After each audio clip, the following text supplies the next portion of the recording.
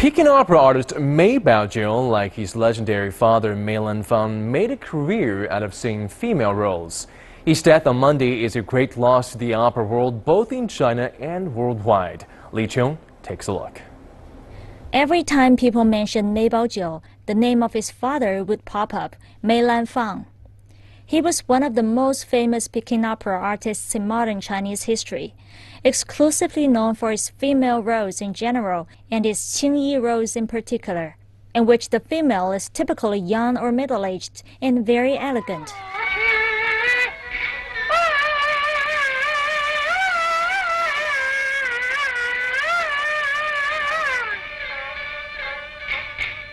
His smooth and poised style came to be known as the Mei School.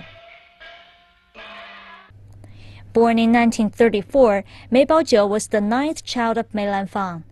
The father, noting his youngest son's similarity in looks, expression, and movement, chose him as his successor. Mei Baojiu made his first stage appearance on his 10th birthday, and he first shared the stage with his father at 18.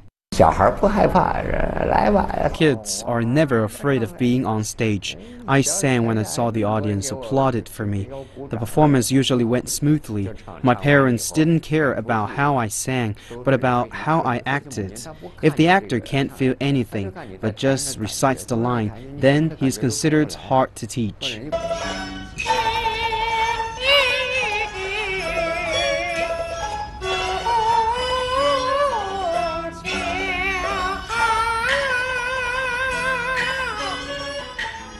Mei Baojiu is regarded as a great contributor to Peking opera across China. Following in his father's footsteps, he was unique among his peers for playing female roles. Among his most famous operas were Farewell, My Concubine, The Drunken Beauty, and Lady General Mu Takes Command.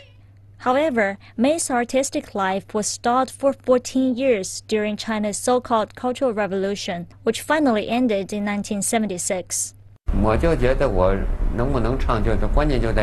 think that year was crucial to decide whether I could get on stage again, whether I could still be quick at movement, and whether I still had those basic skills. But after a year's adjustment, when in his 40s, Mei made it back onto the stage. I'd been practicing every day throughout the past 14 years, so it wasn't hard to pick it up. Again, I presented my father's operas to the world as he did, without any changes.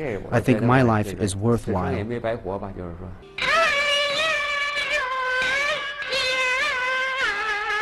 Throughout his life, Mei has made significant contributions to cultural exchange in promoting Peking opera traditions. Some of the top-level performers still active on stage were his students. Li Chung, CCTV.